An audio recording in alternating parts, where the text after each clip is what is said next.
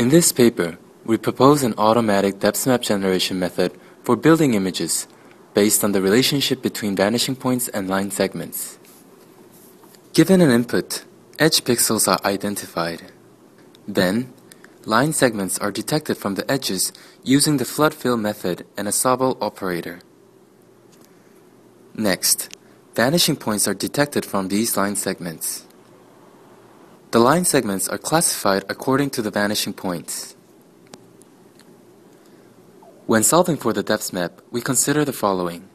First, depth values within a line segment are proportional to the distance from the corresponding vanishing point.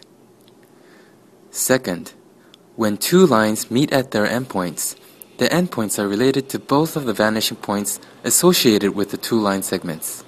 Finally, depth value changes smoothly along other non-edge pixels.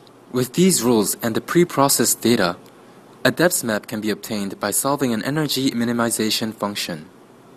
Here, we show some results and applications.